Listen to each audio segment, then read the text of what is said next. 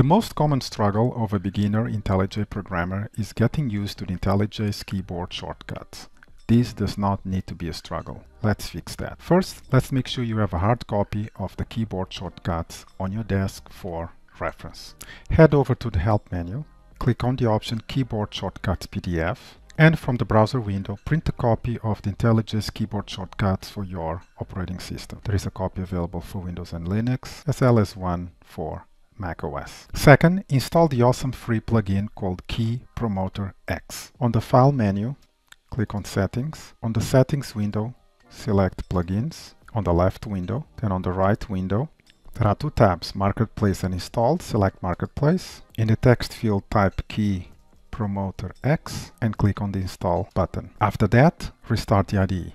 With this plugin installed, every time you use a mouse command for which there is a keyboard shortcut available, the plugin displays a pop-up showing you the corresponding keyboard shortcut. For example, say I'm using the mouse to click on the menu bar's code menu item, then override methods. The plugin automatically displays the corresponding keyboard shortcut for your platform. Happy coding!